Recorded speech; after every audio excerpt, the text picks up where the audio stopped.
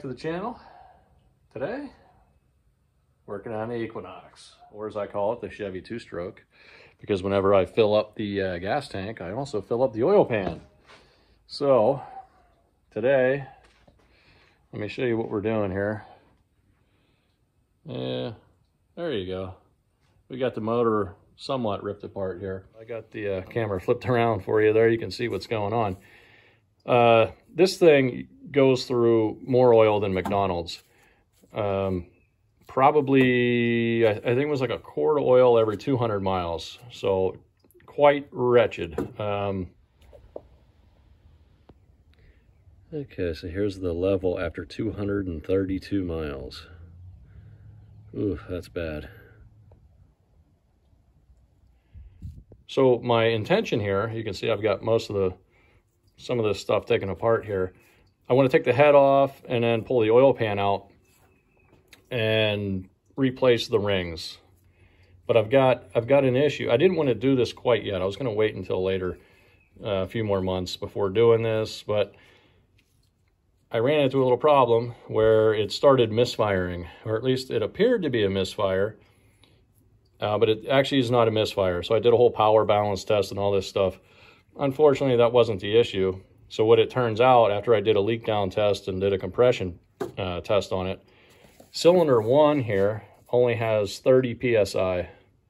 These three here, cylinder 2, 3, and 4, are at about 240 psi. And part of that is, you know, we got slightly elevated PSI because there's probably a ton of oil in those cylinders. I don't think spec is really 240 PSI, but I don't have a shop manual. I'm just kind of winging it here. But based on other motors I've worked on, that seems quite high. So it's probably just because there's so much oil in there, it's kind of sealing up and making a really good seal.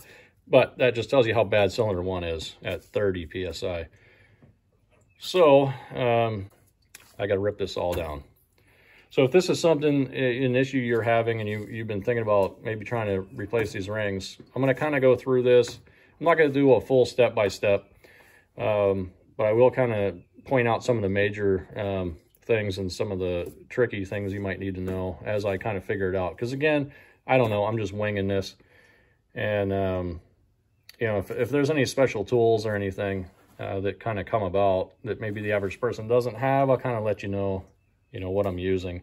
So at this point, I've got the air box out, and I took, the shield off of here and what have you. You got to take this high pressure fuel pump out. That's quite simple to get to. There's nothing crazy about that.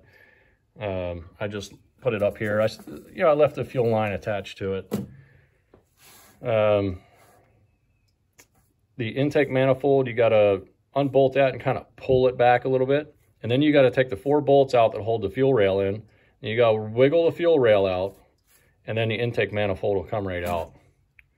So that's the order in which you got to do that.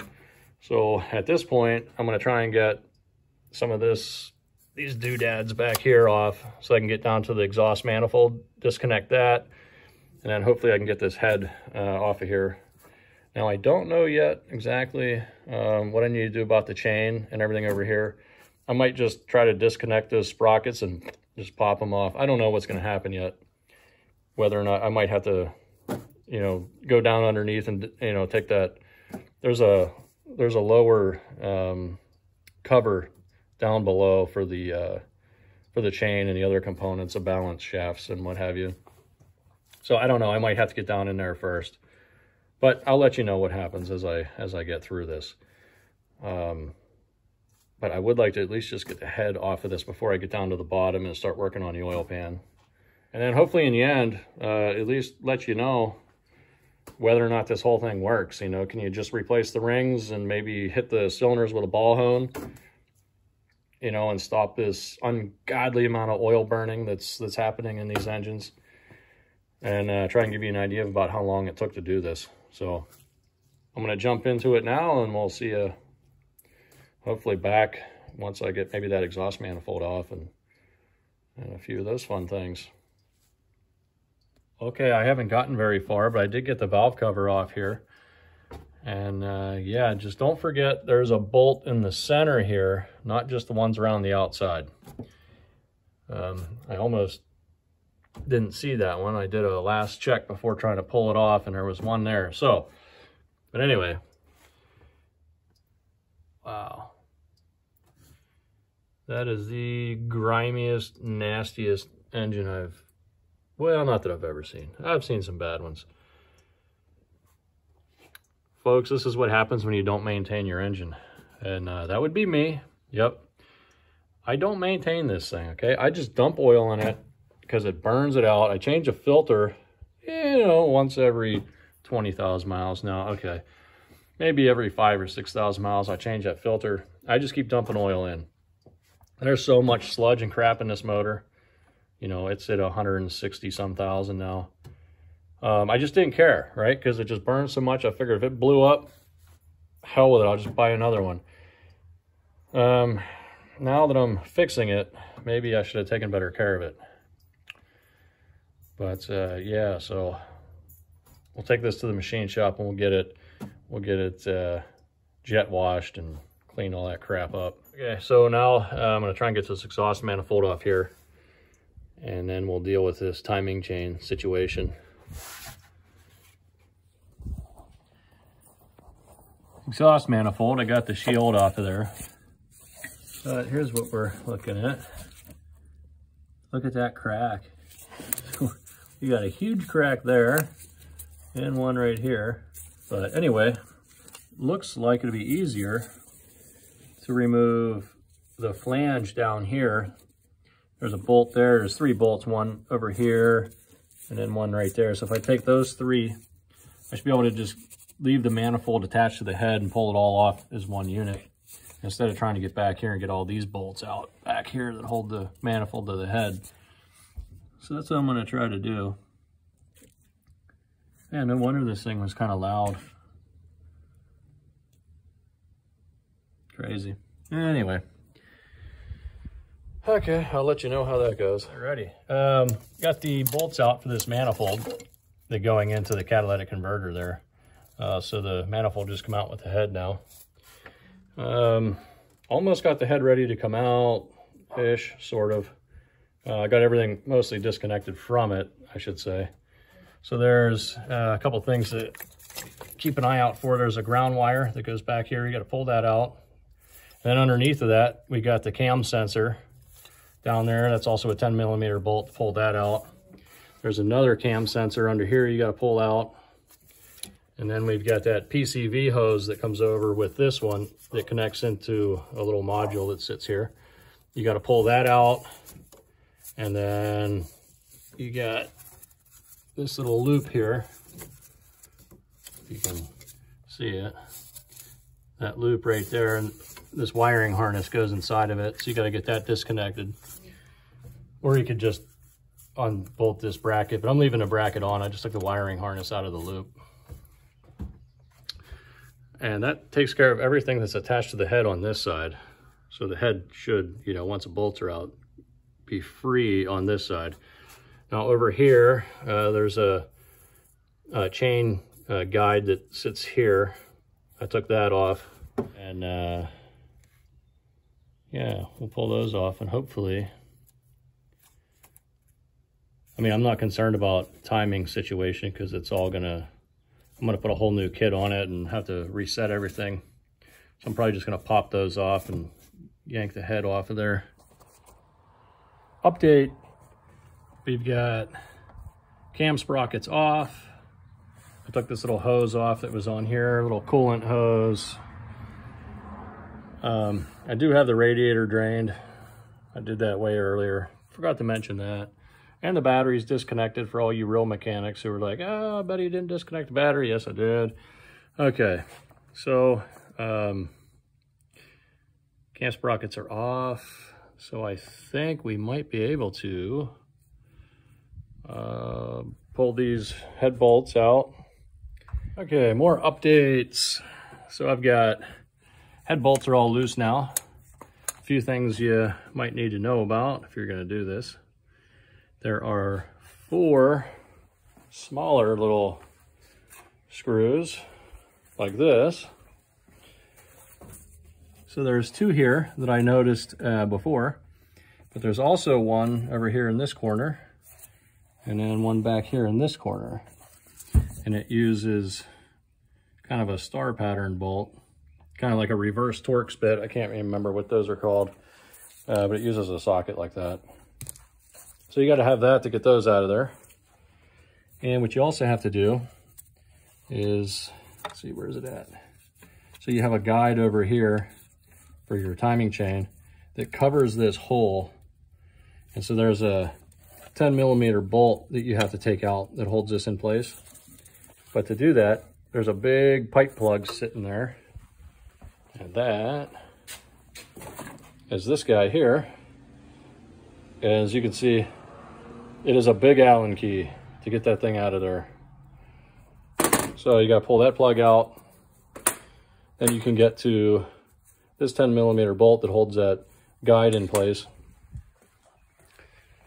And once you get that guide loosened up, you can move it over. You can get that bolt out of there. And as far as I can see, there's no other bolts except for these, what is that, 10 head bolts here. So I think it's ready to come off, but I don't know. I'm gonna wiggle on the head a little bit and see if it's loose. If not, well, let's just wiggle on it. Oh yeah, it's loose. You probably can't see that because the whole car is moving, but you can see we got fluid running down here now, so I should probably get something under there to catch some of it. Okay, so pull that off, and hopefully there's nothing that I forgot that's hanging it up. So get back to you in a minute here.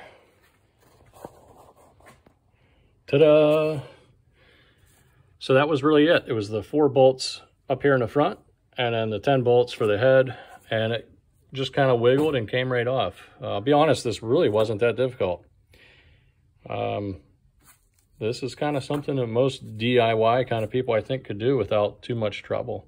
Especially if this is all the further you had to go. If you were changing a head gasket, you know, or valves or seals or something like that.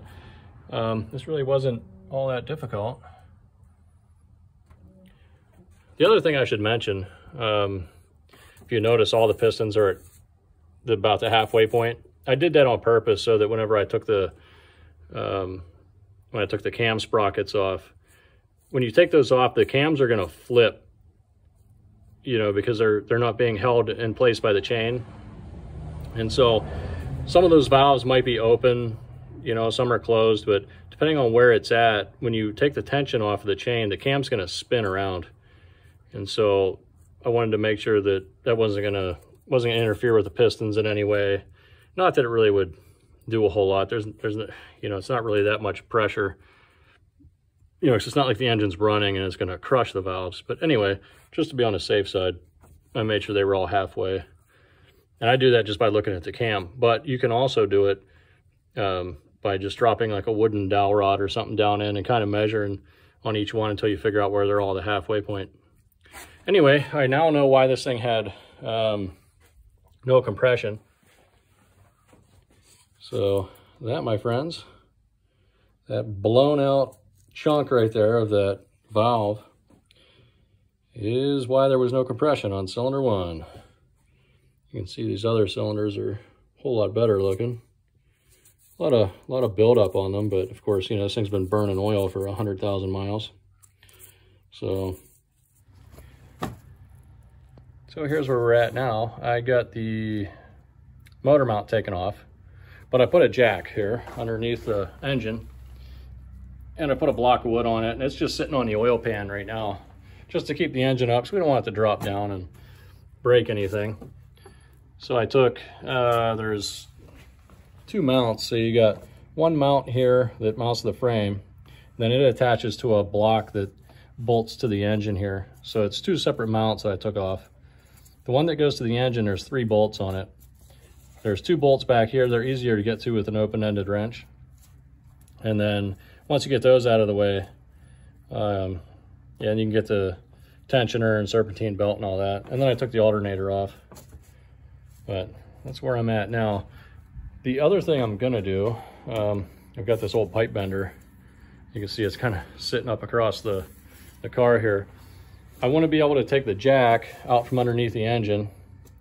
So what I'll do is I'll use the motor mount bolt, or not the motor mount, the head bolts, and I'll attach a chain up to this bar. So it'll keep the engine up in the air. Actually, I'll probably do it on this side. This is the side that'll want to drop down. So I'll run a chain up to here. That way I can take the jack out of the back or the bottom.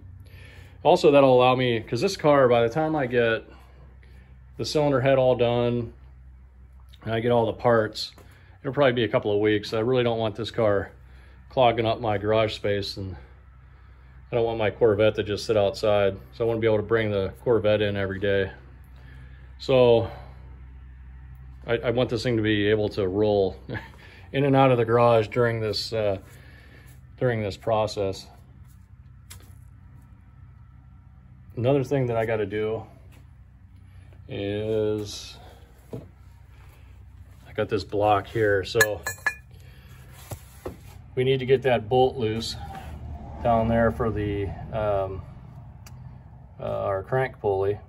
That bolt's gonna be really tight, and so what I'm gonna do is I'm gonna put this block, this is just a steel block, you could probably use a steel plate or whatever. What I'll do is I'll put a bolt in that, so the head bolt here and a head bolt here, and then I'll just drop a socket down here between the piston and this block, and then that'll prevent the motor from being able to turn over when I break that nut loose. So this one is drilled for a Chevy engine already, so what I'll do is I'll probably go from that hole over to this hole, and I'll drill one here. So I'll put a bolt here, a bolt here, and then a socket in there. I'll be able to break that loose. So I'm going to do that now, and then I'll get the chain hooked up here, and then I'll go underneath, start working down there probably, or maybe start taking these bolts out of this timing cover over here.